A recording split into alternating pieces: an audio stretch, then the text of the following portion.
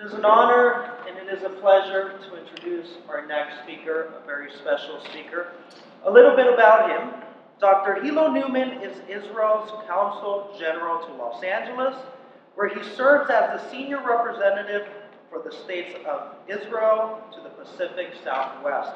He is a highly respected author, academic, and statesman. Among his many diplomatic experiences, he served as a policy advisor to 3 foreign ministries, ambassador to 2 Muslim states, and deputy consul general in Boston. Consul General Newman made aliyah to Israel with his family as a young man from South Africa. He served as a medic in the IDF and is married to a Yala. Together they have a 10-year-old son, Ram. Please help me give a warm round of applause.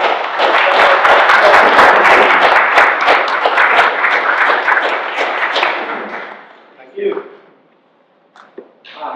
Good morning, everybody. Good morning. It is truly a pleasure and privilege for me to be here with you. Chamber of Commerce is really an important body, and we'll be glad to work together in the future in many aspects. Just to introduce myself briefly, as was said, I'm Hilo Newman. I arrived only 3 months ago to Los Angeles, and a lot of people think that what is the work of a consulate, of a country? So of course, there's a lot of political networking, and there's a lot of different types of fields of work which are connected to influencing public opinion and things like that. But a large part of our work is economic. We look at California and the region, the economic eyes. We see the importance as the 5th largest economy. I mean, California is greater than many countries in the world.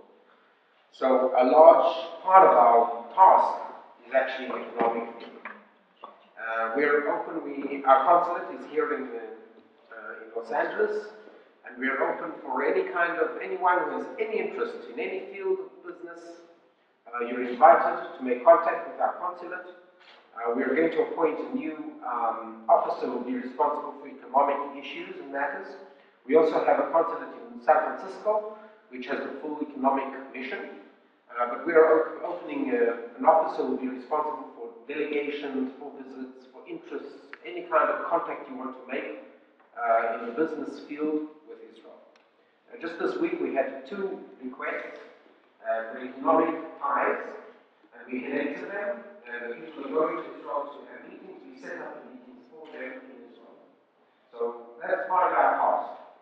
And I'd just like to mention also, in the ranking of doing business, in the World Bank has a ranking of countries according to what they call doing business. And Israel was jumped to the 35th position out of 190 countries. So we're talking, it's a rise of 14 places. We're reaching the top slowly. And that doing business is a ranking which takes into consideration different aspects, like for instance regularization, procedures, taxation, all these things, and then it gives a ranking. So 35 out of 190 means that our regulatory process, our taxation is one of the best. Actually, in taxation, we're at 13 out of 190. So that means that our taxation process is one of the best in the world. Okay, I actually prepared a very brief PowerPoint presentation, which I thought I would be able to show you, but it's somehow didn't connect here. So I'll just give you highlights from the PowerPoint presentation. It had nice pictures, so we'll have to do it some other time. I'll have to meet you again with the pictures. But I'll just give you a few highlights which I thought might be of interest for you in your business world and in contemplating things in the future. Let me just mention that, the world is changing. The global market is changing completely. For instance, if we look at the top 10 countries in 2006, top economic companies,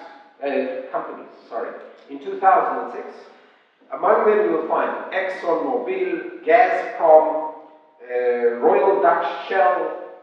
What do you hear here? You hear energy. You hear natural resources of energy. We jump quickly to 2019, our year.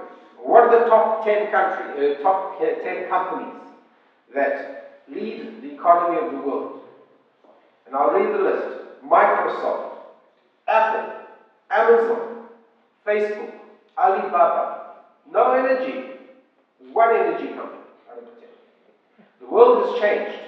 The energy companies, the natural resources are moving out for production, for technology, for human innovation. That's the direction of the world. And this touches every single field of applied sciences. I don't know, I'm sorry, I don't know every one of you.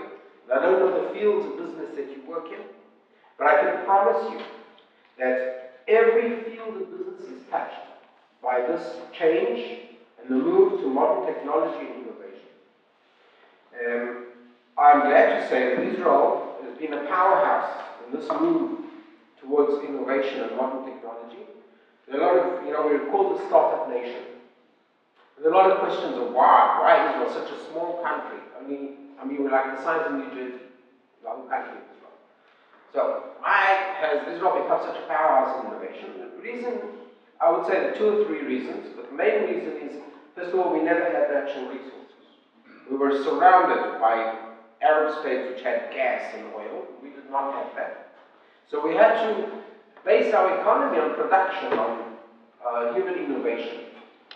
Second thing is that we were threatened from the beginning, from the establishment of the state, so we had to innovate in order to be on the cutting edge of technology, military-wise and otherwise, which sprang many fields of innovation, different fields of interest.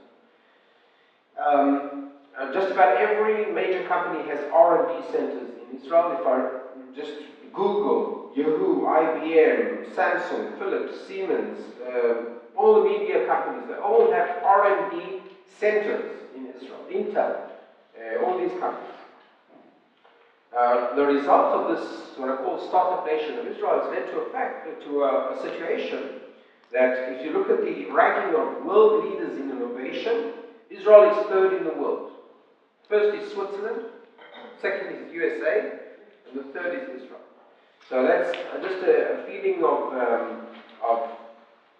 where the world is going and the importance of innovation. There's also what's called the ranking of confidence survey, which is done by Deloitte. And there again, Israel rates among the first 3 countries of the world in confidence in doing business. So you have a lot of good companies if you feel that you want to go in that direction. Now let me give you a few examples of how innovation can change applied technology or even water, all different kinds of applied ways of using the innovation. I'm sure it can touch every single one of you in your field. If you want, we can, in the questions and answers, we can go into this a little bit. But I'm just going to give you a few examples. I'm only speaking 10, 15 minutes, so I just want to give you a few examples of how the modern technology changes the world and can impact even small and medium businesses. For instance, water. Water, of course, is a big issue. It's also a big issue in California. So there are big plants of desalination and things like that, which cost a lot of money. Okay, we understand that. But modern technology has brought about precise agriculture, what we call precision agriculture. So, for instance, Israel developed what's called drip irrigation, which saves a lot of money, a lot of water and money in irrigation. But now the systems are more developed, and you can do everything through the drip irrigation. I mean, fertilizers, pesticides, everything through these small tubes which are placed in the garden. So it saves also water, it also saves money. A new development, for instance, is the fact that you can make water out of thin air. That's a new company, an Israeli company, it's called WaterGen, which goes to Africa. They set up this machine in desolate places in Africa which don't have anything, and they create water from the air. It takes the air and decentralizes the water breaks it up into its components, breaks up the air into its components and creates water. So even in the desert, you can just take the air with this machine and make water. So these are new directions which you see that how modern technology can impact things. Let's give another example. You know, Israel was always a failure in the automobile industry. A real failure. We created one car, which is called the Susita, about 30, 40 years ago. And it was a big failure, because our expertise is not in the hardware of automobiles. I mean, you've got so many American companies. Today, 2019, there are hundreds of Israeli companies leading the automobile industry. Now, how do you understand that? Because the companies are all dealing with the brain of the car, with the sensors of the car. We're not dealing with the hardware of the car. We're dealing with the software, dealing with the computers of the car. We have a large company, Mobileye, which I'm sure you've heard of, which is leading the way in automated vehicles, sensors, because you know, for an automated vehicle to travel on the road, you need all these sensors. It was all developed from the military, from air vehicles, drones and things which needed sensors in order to guide their way. Today it's all implemented in the automobile industry. And now you can have automated cars traveling, which sensors drive the car. So this is another example of how things can change dramatically just by the right implementation of things. For instance, Waze. Waze is an Israeli company, I'm sure you all know, navigation system, which began this whole process of navigation. Today you don't need maps anymore. You know, when I was a little kid, I went to a company which did what they called electrofilms. They used to film things and put them on paper, and you could have like 30, 50, 60, sometimes 100 pictures on a small little pad, saving storage. So when I was a little kid, I went to this factory and I said, wow, perhaps you should put maps on. It will save everybody from holding a map in their car. They just have this thing and they put it in the machine and they can see the map. So the head of the company said to me, that's no longer relevant because in the future there will be navigation systems. I had no idea what he was talking about. Today, who needs a map? I mean, you've got Waze, so all these navigation systems are the future. And Israel is a leading aspect in that. Also the storage on sun disks, on what we call disk on key. This is all led by Israeli technology, but this is the future. I don't know whether any of you are in the medical field, medical technology, medical equipment. For instance, there are new devices now that you swallow a pill, for instance. It's called pill cam, developed by Israel. You swallow a pill and it shows the internal build of the body. So you don't need procedures that go into the body in order to, which are of course damaging and hurt and aesthetics. All kinds of new technology which is building up the field. There's an Israeli company that developed what's called Rewalk, which is for people who are disabled, they cannot walk. It's a machine. I had a nice picture to show you, but it's not we don't have a PowerPoint. But a person can get up and walk, although he's completely disabled. It allows him, the machine is like, it's not the Terminator, but, but it's getting close. I'll give another 2 or 3 examples, and that's it. I served as ambassador in Uzbekistan. And Uzbekistan, of course, is not the United States. It's, I would say, in its production and in its facilities, it's a few years back. It needs to move on. The first thing that I noticed, and I also got appeals in this from citizens of Uzbekistan, is that their cows give about 6-7 liters of milk. Israeli cows give between 14 to 18 liters. They're more than double. So we brought experts to give advice to people growing cows and for meat or for milk, doesn't matter, on how to improve the situation. What I learned, it was a learning process for me, but what I learned was that every component of the environment makes a difference. For instance, if you have in what temperature they live, what food they eat, what type of conditions they live in, the cows are talking about, right? What conditions they, what food you give, how often you feed them, what type of water you give them. All all these conditions give in the end the final result of production work. So what Israel is doing is also breaking down these issues into the different components and then measuring each one. Like for instance, growing of fruits and vegetables.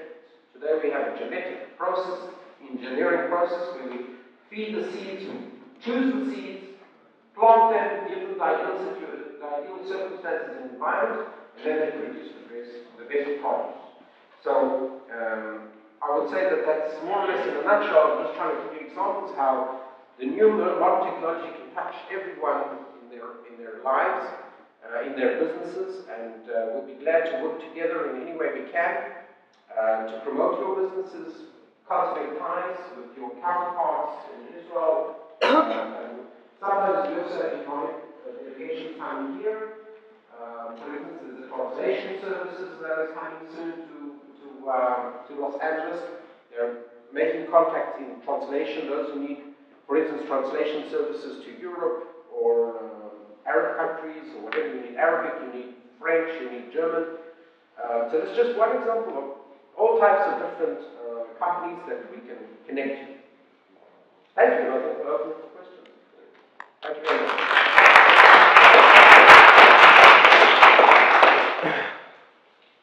Yes, question. Thank you, Dr. Newman. Thank you for your speech and thank you for being here. I'm an ambassador for ACRA. ACRA is the American Car Rental Association. And right now we're working on legislation for autonomous vehicles. There's not much of that, and we're paving the way, so to speak. I'm wondering if a similar legislative progress is happening in Israel and how far the autonomous vehicles are doing in Israel. Thank you. Interesting question. I'm not an attorney. But what I can say is that yes, it is being it will have to go through legislation in Israel as well. Those that are leading the industry are trying to lead also the legislation in this matter.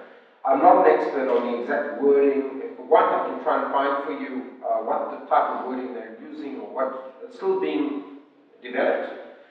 The evaluation is that Israel is leading in the technologies that will be part of an automated car. It won't come out in Israel first. It will come out first in markets that are most interesting, of course, the United States and Europe, Asia. So even the Israeli technologies which are being used by different car companies and car industries, they will first come out in Europe and the United States. So Israel is not so rushed to do the legislation. They're thinking about it. In the end, if you ask me, I think they'll just follow the European model. In other words, the Europeans in the end will legislate this issue, and Israel will just follow the standards of the European model. So I would follow the Europeans more than anything else because they have very strict, all the issues of pollution and all the issues of regularization. I would follow the European because it's a very strict standard. Thank you. Thank you, Ambassador, for joining us today. When originally BDS was a conversation in general in the United States, our chamber passed a resolution to support anti-BDS movement. I want to know when we're hearing the BDS again here and there, how we can support anti-BDS campaign again and working with you guys closely. Thank you very much. I'd like to express my deep appreciation for your stand on this. It's an ideological stand, it's a just stand. Let me tell you something about BDS. Things that not always is known. In the source, in the root of BDS is anti-Semitism. So when a company says, or a body says, we're believing BDS because we care about this or that and the other, the next question I would ask them is, okay, how many countries are on your list of BDS? Who else is on your list? What number is Israel on your list? I mean, you've got countries like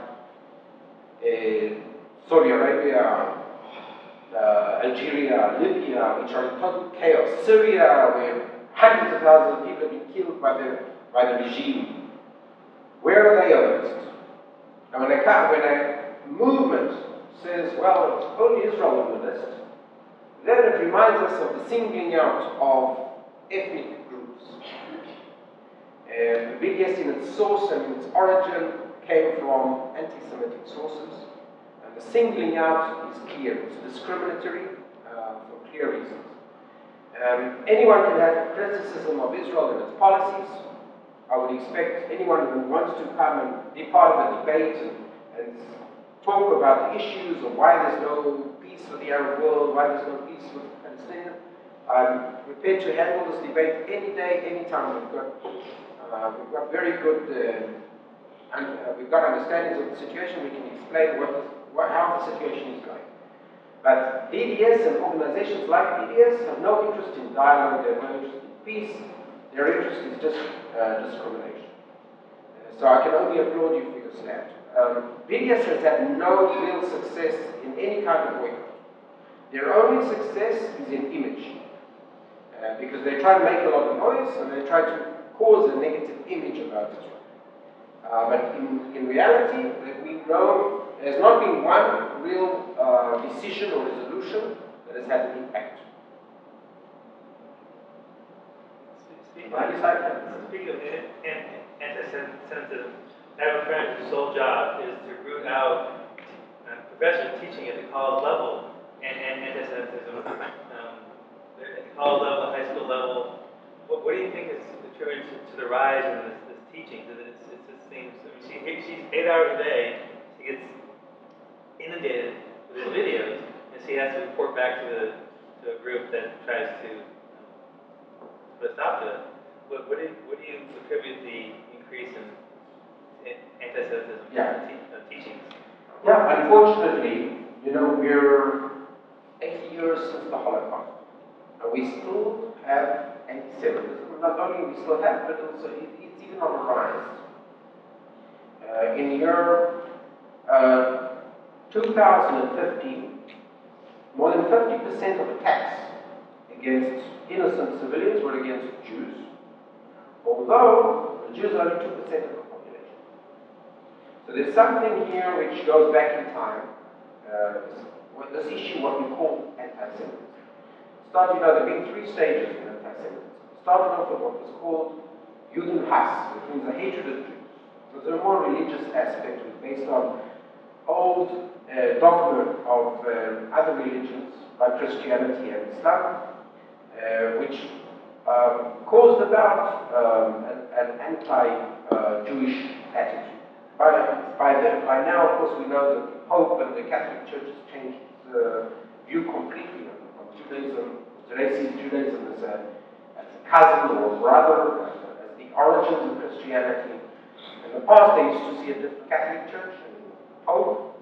And today we have excellent relations between Judaism and Christianity at the highest levels. But that sentiment remained. The next stage in what we call hatred of the Jews was a more racial hatred. We call it anti-Semitism or the Nazi period, which introduced a racist, discriminatory dogma. And that, of course, led to the extermination of 6 million Jews in the Holocaust. Today, we're seeing a new development, which is, okay, it's not trendy anymore to say, I hate Jews, because it's frowned upon in society. So they say we hate, we're anti-Zionist or anti-Israel. So that's like the trend of the new anti-Semitism, what we call anti-Israel based. So there been a development. Why it still remains, why do we have an attack on a synagogue? Just a year ago we had an attack in Pittsburgh and Powell Synagogue in San Diego. Why does a young guy in the United States take a rifle and walk into a synagogue and start shooting? I mean, the synagogue is nothing to it. So it's based on a lot of stuff that goes in social media from extremist groups. You've got extremist groups on the right, you've got extremist groups on the left. It comes from the right and the left together. So we have to deal with this, and the only way to really deal with it is to work internationally against such extremism. I'll just add one more sentence about this, is that the world today is not divided between one religion and another, or one ethnic group and another. The world today is divided between moderates and extremists. And for instance, if you take the Muslim world, you have extreme Shiite organizations and extreme Sunni organizations which attack Muslims. The majority of the victims of extreme Muslim Islam are Muslims, because they first attack the moderate Muslims. And I served in Uzbekistan, which is a moderate Muslim country, and their biggest threat is from Shiite and Sunni extremists. They wanted to annihilate the state because they were secular. So the biggest battle today is between extremists and moderates, and you have extremists in all camps. And you have extremists also amongst those who just hate Jews because they're Jews. How do we get in touch with you? With me? Oh, that's simple. That I can answer. First of all, we have the Israeli consulate in Los Angeles. You can call up the consulate. Secondly, I'll give you my email if you want. It's CG, which stands for Consul General, at LA, which stands for LA, .mfa.gov.il. MFA is the Ministry of Foreign Affairs, .gov.il. Yes, so I repeat, cg@la.mfa.gov.il.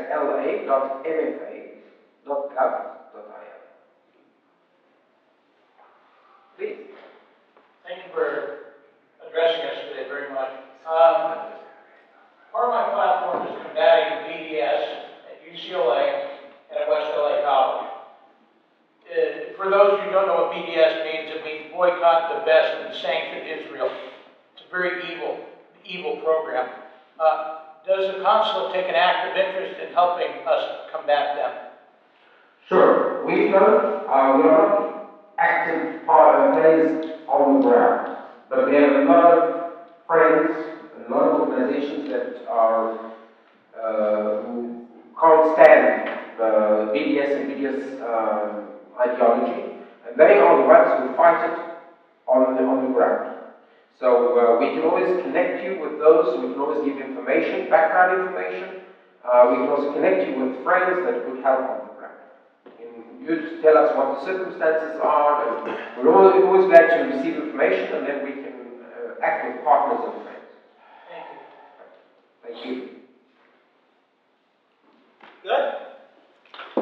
Thank you.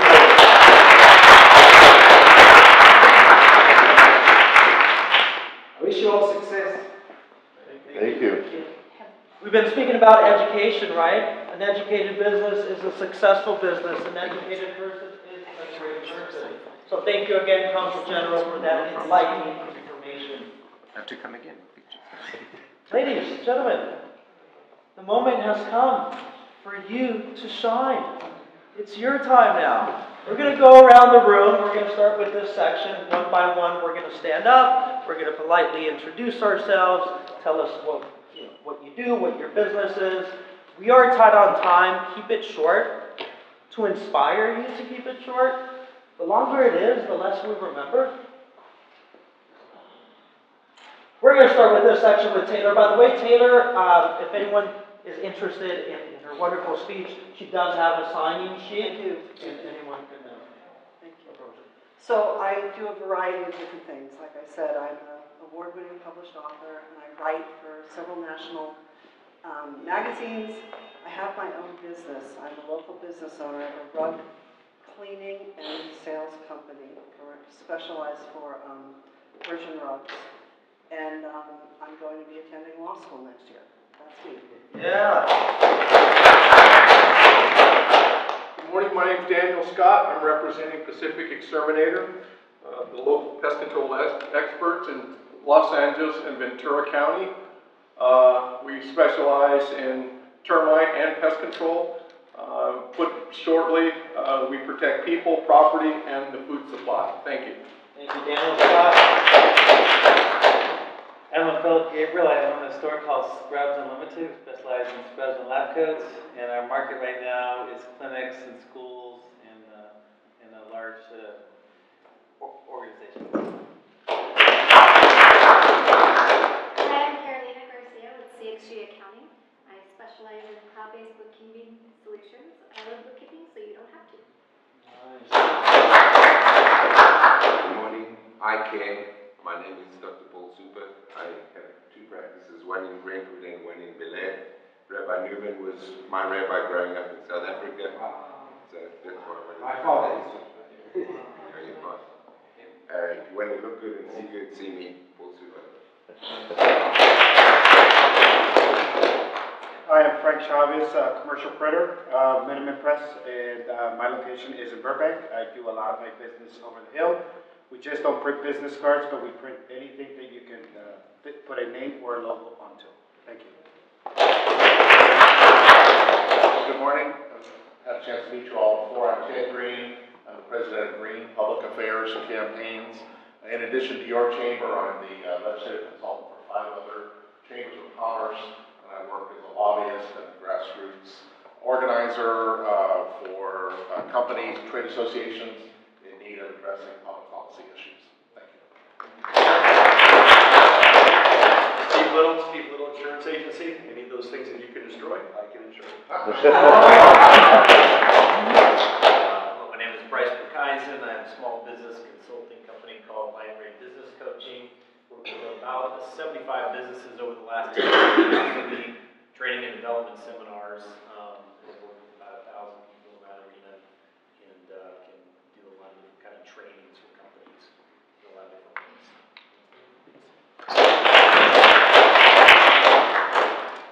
Glenn Ratcliffe, I own Event Staffing Professionals, a security company here in West LA. And I'm also, like I said, a candidate for assembly for this area, West LA, Westwood, and Culver City. If you have some time on the way out, I really appreciate your signature on my paperwork. I got to turn it into the registrar today by 4. But I just joined the chamber last night because I made a commitment to stay in LA, or else I've been with one of those families leaving. Thank you. Good morning, my name is TJ Champagne. I work for Mr. Lokier with State Farm. We specialize in personal and commercial insurance needs as well as financial products if you need them. Hi everyone, this is Carol McCarthy. I'm from Media You Want. We help businesses to grow their profit through social media and development services, and also we provide with advertising. Thank you.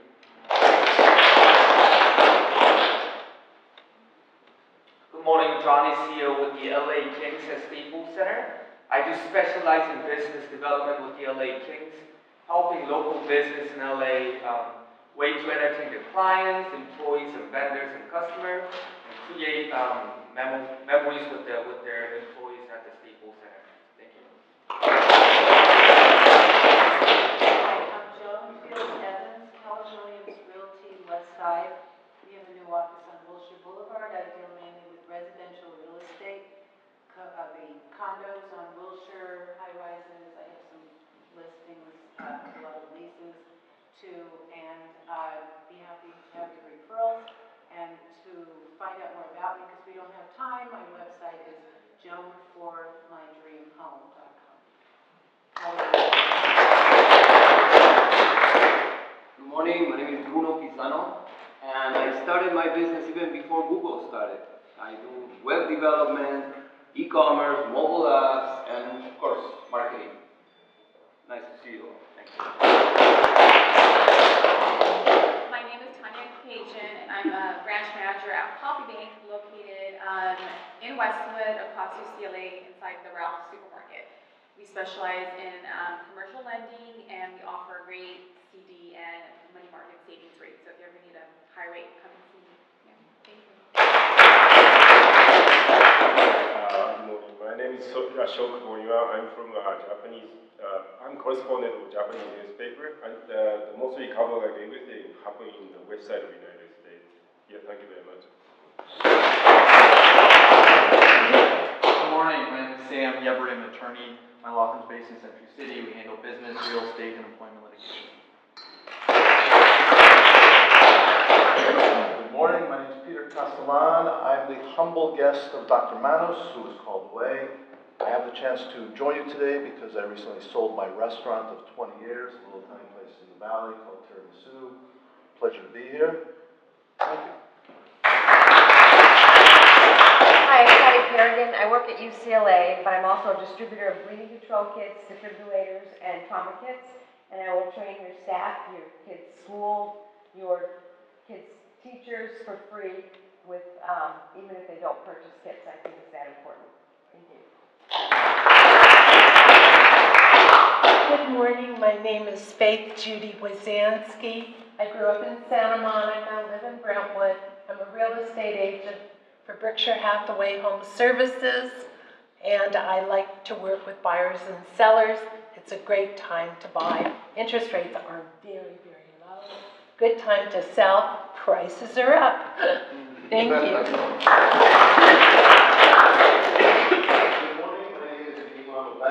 I am in a car rental business. We are headquartered in Los Angeles, and we have offices in Las Vegas and San Francisco. And I am also chairing the operations committee at the Chamber of Commerce. And I am happy to say, as of 11 days ago, I am now a father to a baby girl.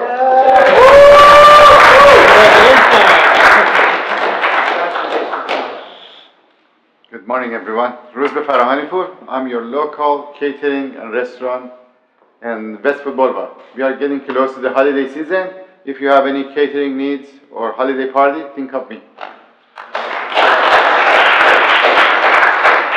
Elham Yagobian, Tower of Babel Language Services. We provided tutoring in different languages as well as translations for documents, medical issues.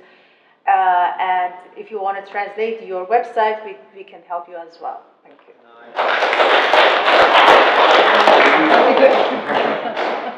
Anybody's hands like tingling from all the clapping?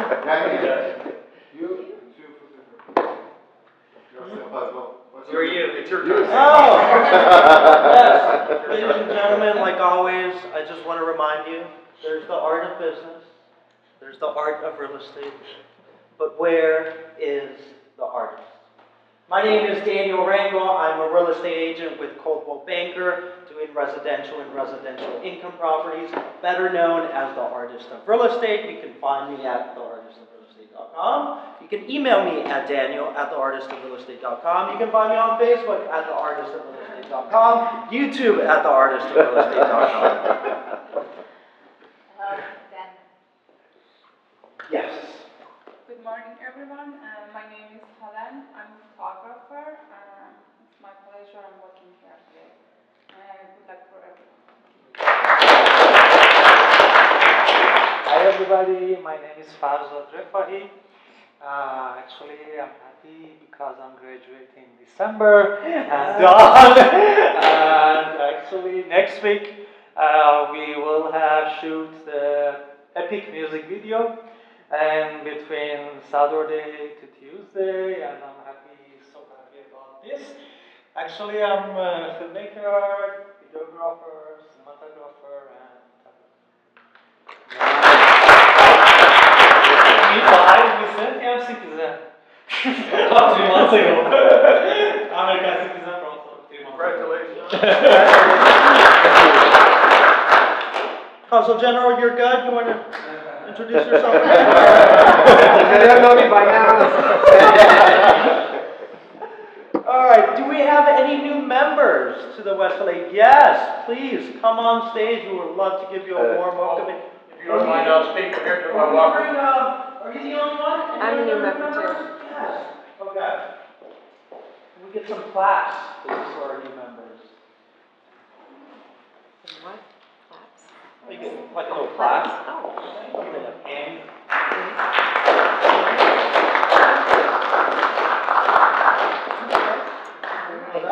Just two? Am I missing anyone? And we usually give you another moment if you want to introduce yourself again, name, what you do. A little more thorough. Yeah. My job at UCLA, I work in the kids' cancer clinic for the last 20 years. I'm the intervention specialist, cognitive intervention, because of the late effects of cancer treatment and radiation on the developing brain, especially in younger children. I started a charity about 10 years ago called Foundation Think Again, thinkagain.org, that pays for rehabilitation therapies for kids following cancer and brain tumors. And about 3 years ago, I got my EMS safety instructor certification so that I can train people how to stop bleeding, massive bleeding, how to use a defibrillator. I'm really into public access of people stepping in and saving lives, and all proceeds from those sales goes to the charity. Beautiful, thank you. Another moment of silence, A real quick one, and you guys need your signatures way up, and I'm not going to politic now. Glenn Ratcliffe, lifelong resident of the area. I own a company called Event Staffing Professionals. We provide security and crowd management for major events. It's funny that we're here. I used to be the bodyguard to Dr. Armand Hammer years ago, and through him I was also the bodyguard to the son of the Shah of Iran, Reza Pahlavi, before they went back to Maryland. I'm always been proud to call myself a Westerner. It's a wonderful neighborhood. Republican or Democrat, whatever you are, we're all pro-business. We got to keep going here. God bless all of you. Thanks for having me. You definitely made the right choice. As we said earlier, happiest place on earth, second only to